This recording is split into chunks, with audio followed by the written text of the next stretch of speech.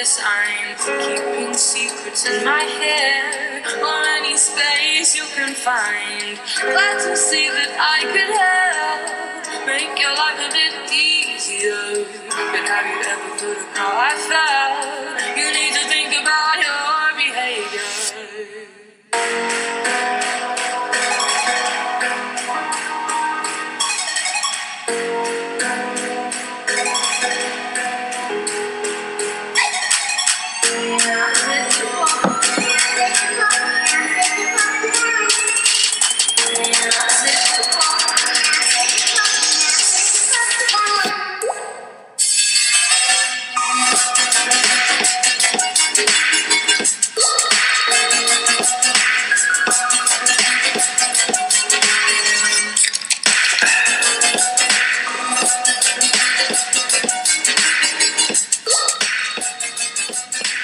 It's time for another edition of Butch On Sports. Simply Butch is here.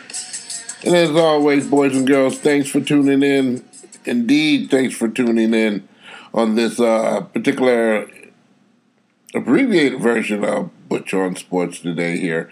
Give you some sports news you can't get enough of. The Detroit Pistons, are not in the mix. And again, the Red Wings are not playing tonight. So there you go for that. But other things were going on, and we'll get those to you as well. As always, thanks for tuning in, boys and girls, here on this abbreviated version of Butch On Sports. Missed fairways, missed greens, missed putts, and a partridge in a pear tree, and Tiger Woods missed the cut.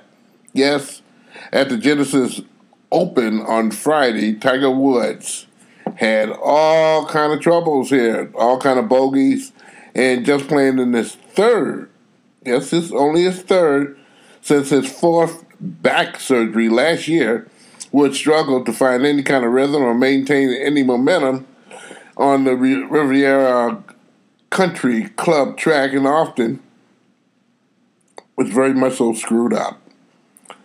Following the opening round, 1 over 72, Woods carded 8 bogeys during the second round that gave him a 76 and left him 4 strokes off the projected cut line. Too bad for Tiger Woods. He did announce that he's going to be entering in next week's golf tournament. So stay tuned, boys and girls, for the progression of maybe improving Tiger Woods. This week he wasn't improving here, boys and girls. I watched some of that golf match late this evening here during the dinner hour, and he was not good. He was not good. During Friday's rounds, he just hit like 5 of the 14 fairways and 9 of the 18 greens in regulation there. His 3 putts 3 times in the back 9 alone just gave him problems. All I can tell you, boys and girls, on Tiger Woods' progression toward getting back, and mainly just getting prepared for the Masters. So, hey, there you go. Tiger's Ron Gardenheimer was a storytelling move Friday. He was dealing with the pitchers and the catchers work on the third day of official workouts. He talked about some ice fishing and with his coaches, and also his friend Walleye. I don't know who he is. However, he also, and this is where I got kind of interested in listening to the conversation from the state of Michigan, and wish I could have joined in because I was just prior to the press conference where I could hear the audio portion of it there. I forgot that in my days of living in Portland, Oregon, he was part of the minor league baseball team there called the Portland Beavers.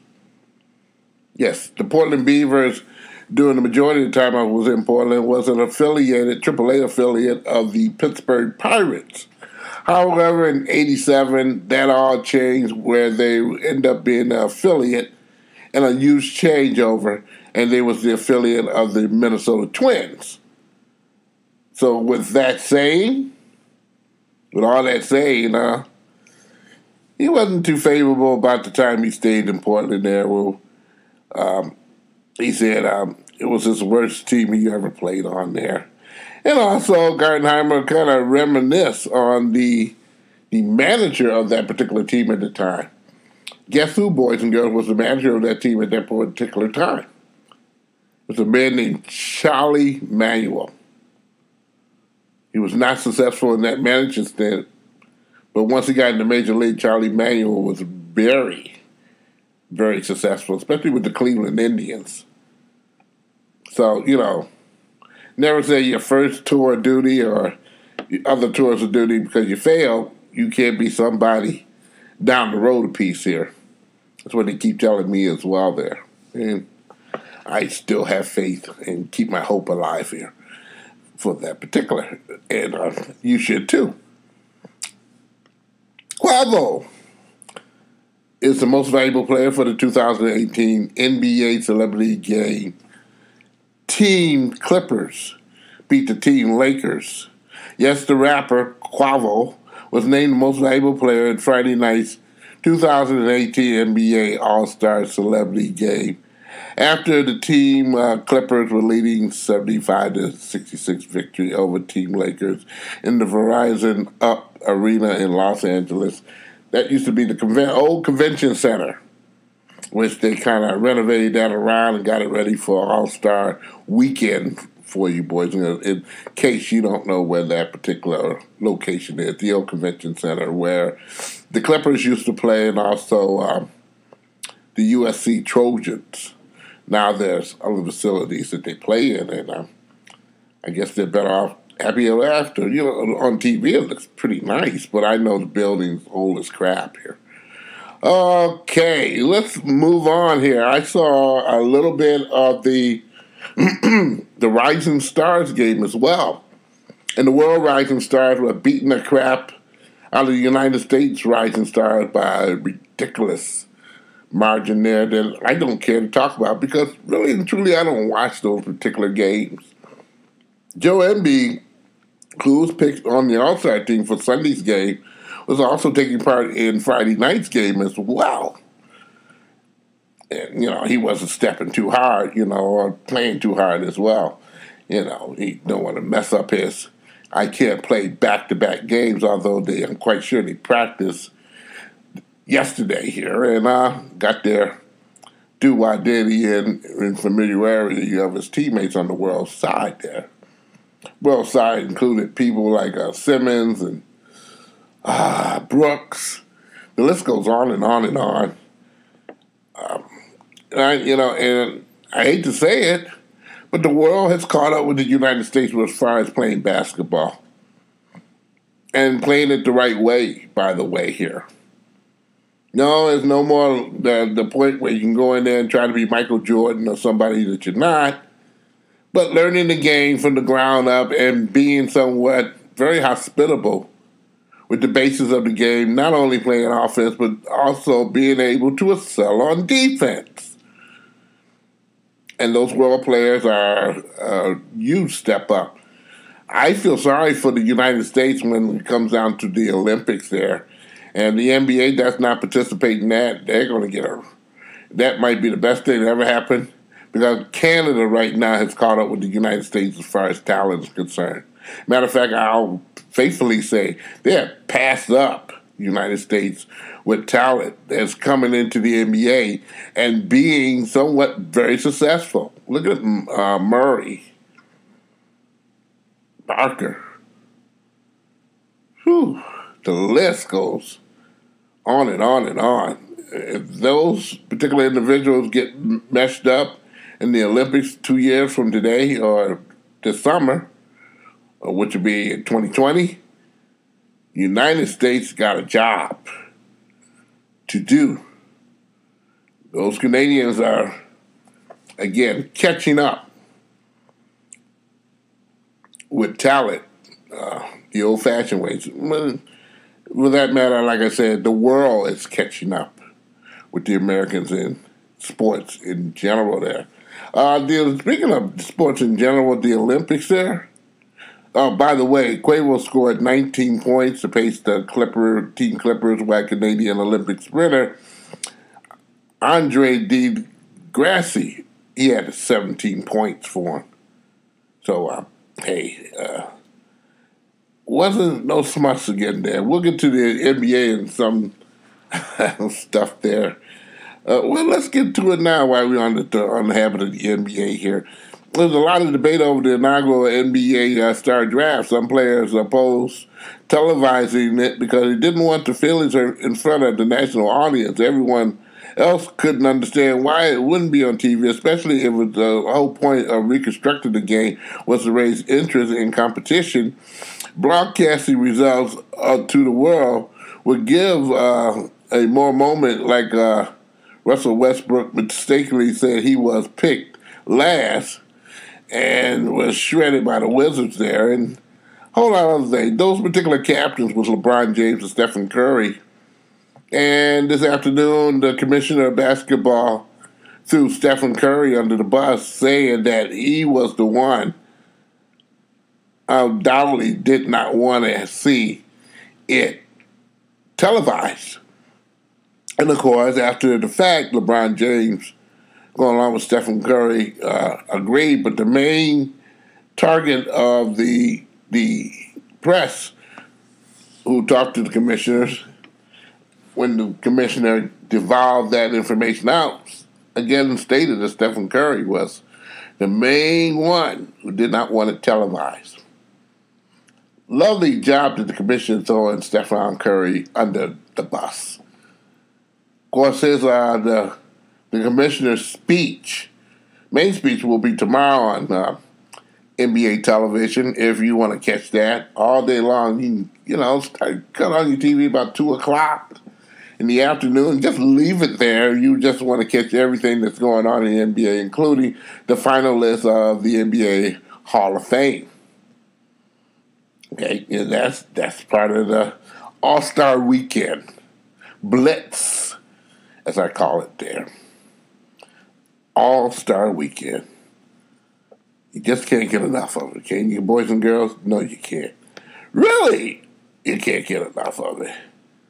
I'm just, looking around the old washer here and looking at some submitted scores there. Basketball that was played tonight there. We're looking at Adrian beating up on Tecumseh. Adrian Lewitt Christian beating up on Hillsdale Academics by 2 points there. Other scores and final, Saginaw Swan Valley beat up on Alma. Another score, Ann Arbor Central Academy beat Dearborn Advanced Tech by a lot, 68-45. Woohoo! That was a killer there. Ashley beat Coleman tonight here in basketball. Supplementary there. And also the away team, Unionville Cedarwani, okay, beat up on Bad Axe tonight. That was a surprise to me here. Also, Bath beat up on Potterville, 56-37. Other particular scores as we skate along here. Big Rapids beat up on Stanton's Central Mount Calm. Mount Pleasant Sacred Heart blasted the home team, Blanchard Montebello, 61-14. That was a beat down there. In the overtime game, Bridgman defeated Comstock by 2 points here. As we continue to move along with scores and whatnot that we got thrown on in here at this present time. Cape Park, they defeated Almas by 10 points. We move along, and Sheboygan loses to Rudolph by 62-50 score in that particular contest as well. Moving right along here, let's see, Colmar and Saugatuck was playing tonight. Colmar beat Saugatuck by a score of 63-35. As again, we scan along with the scores and highlights here.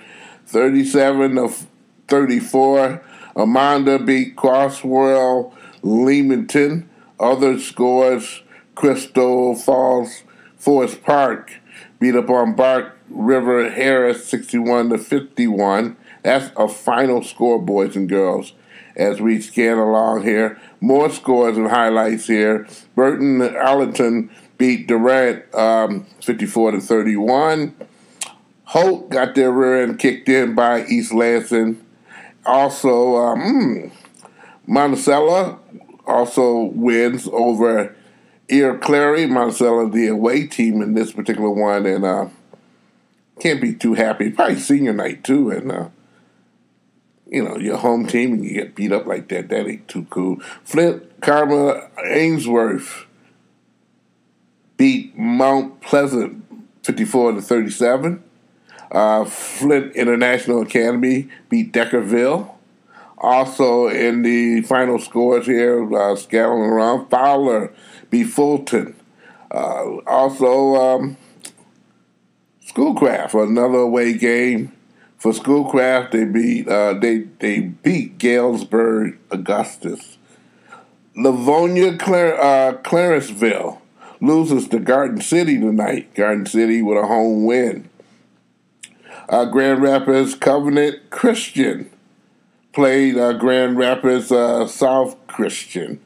South Christian was the away team. They win 57-45. We move on, just keep on moving here. Grand Rapids Catholic beat Hudsonville Unity Christian. Also, the final scores in this particular dilly-dow is Hillsdale beat up on Brooklyn Columbus Central in this game here. Hollis, West Ottawa, beat up on Granville in a close one, 46-43. Final score in this particular game is White Cloud beat Houghton. White Cloud was the away team. That was an overtime game as well here.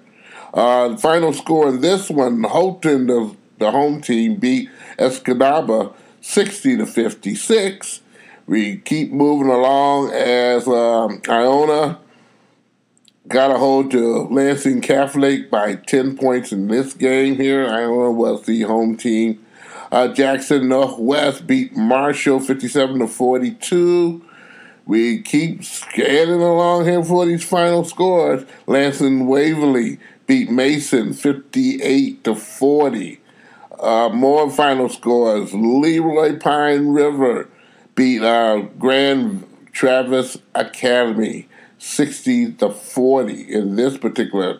Manistee Catholic Central beat Walkerville 59-53 in this particular game. Memphis, not Memphis, Tennessee, but Memphis here in Michigan, loses to Harbor Beach 63-45. That particularly. Michigan Central loses to Hanover Horton 68-62. We keep moving on here, and a 1-point victory by Montague over North Muskegon 49-48.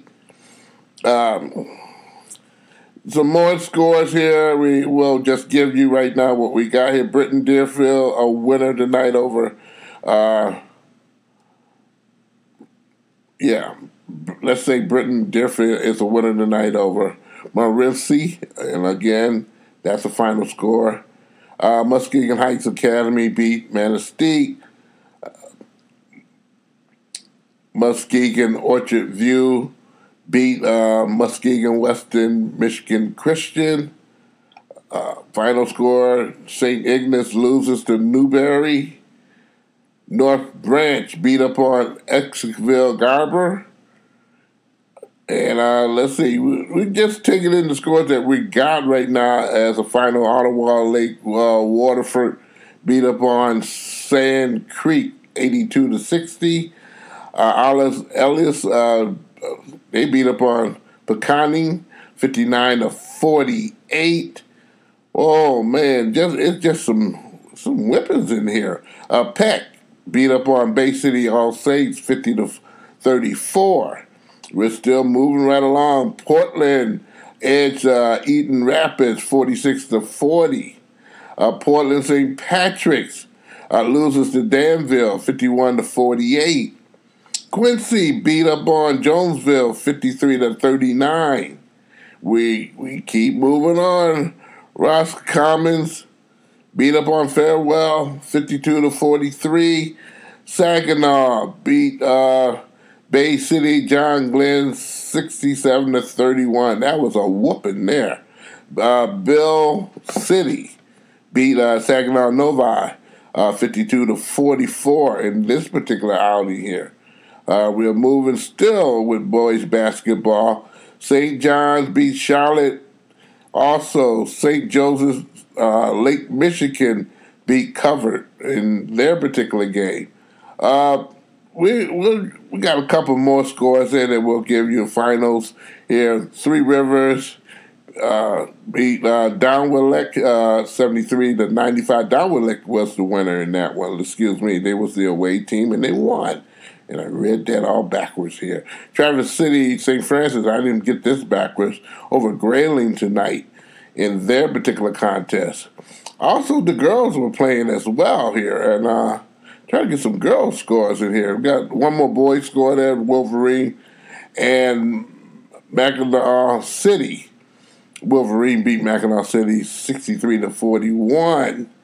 Wyoming beat up on Grand Rapids Christian 67-52. In this particular game, for the rights of Ypsilanti, 52-53, Ypsilanti Community beat up on Ypsilanti Lincoln in this particular contest. Zeeland East beat Hamilton tonight. Agana, they lose to Richmond. Richmond was the away team as well. Okay, we got some girls' finals here. And Battle Creek Calhoun Christian beat Jackson Preparatory and Early College tonight. And that was a whooping 59-15. Let's see if we can get some more girls' scores here. Big Rapids, they lose to Stanton Central Mount Com 45-38.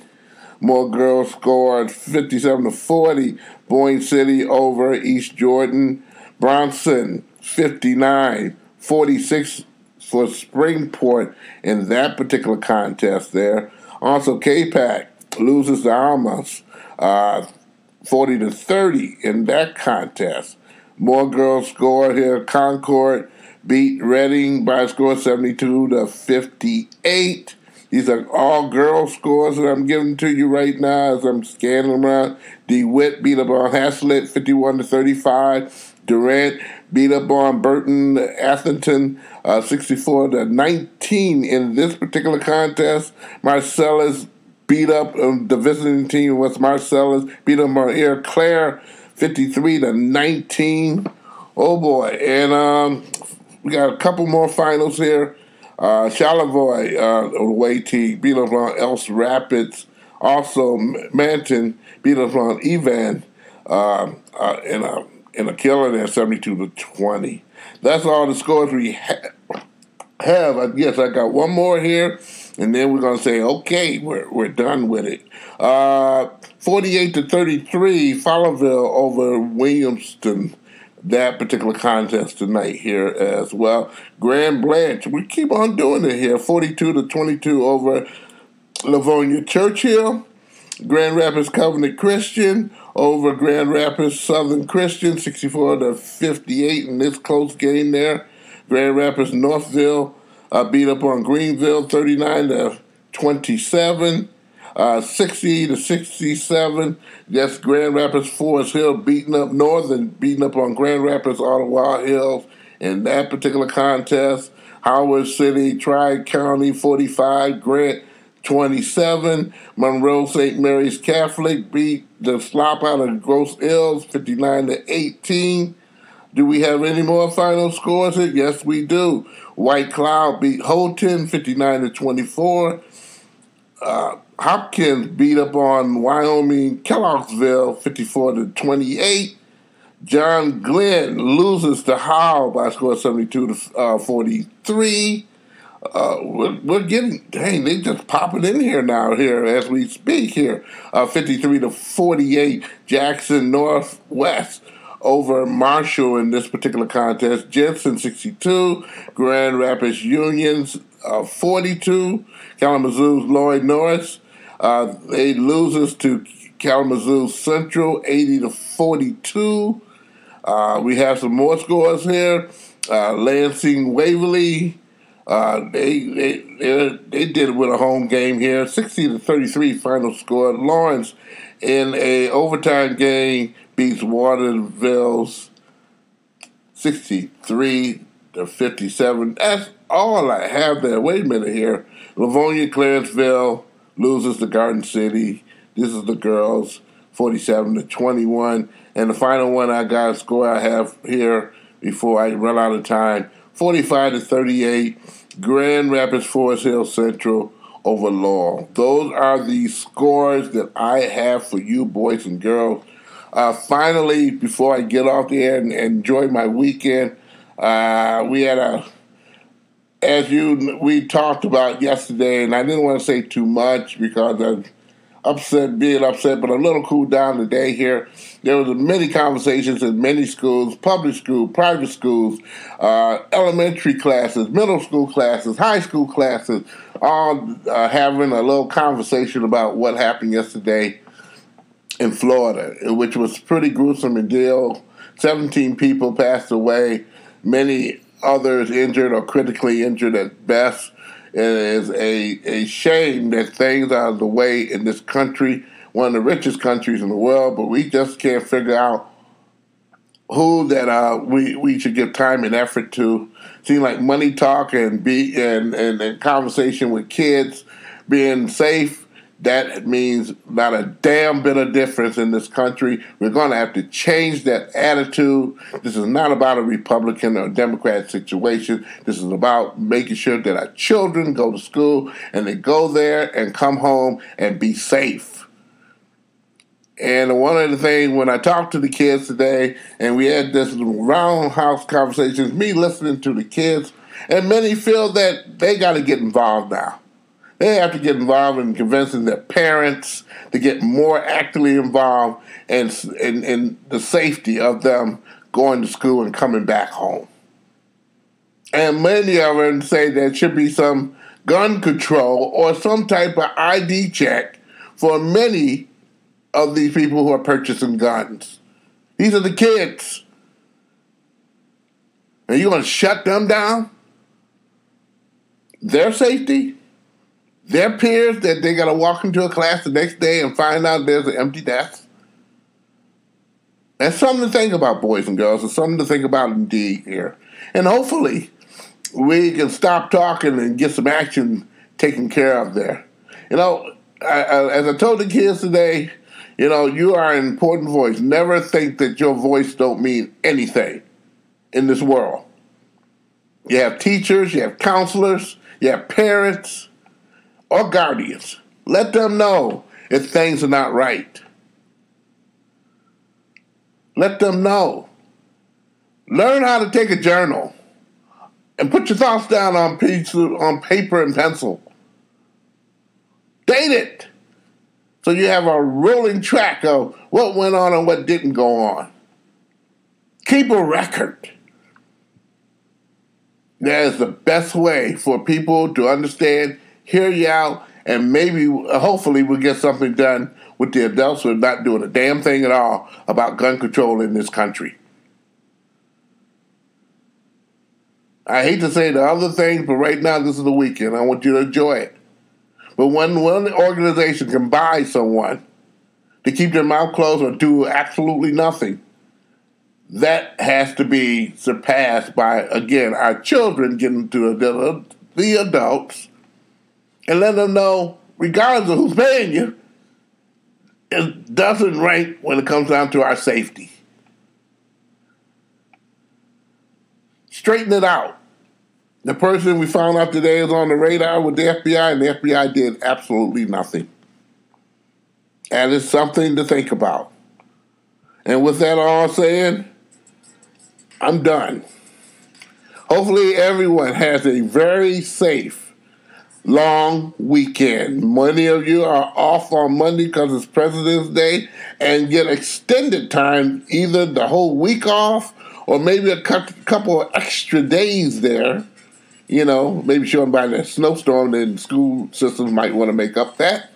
But you got an extended vacation. At least the majority of the boys and girls got the week off, and some only got maybe the Wednesday off here. But enjoy it. Have some conversation. Have some fun. And hopefully then pray for many who got to start taking care of business in a better way here in this country. Okay? I'm Simply Butch. Thank you for tuning in for this not abbreviated edition anymore. We went way long on this one here. Hey, have an absolutely great weekend. Butch On Sports is a presentation of Oh My Darling Productions. Again, have a great weekend, boys and girls, ladies and gents. When you get back to school, it is district tournament time.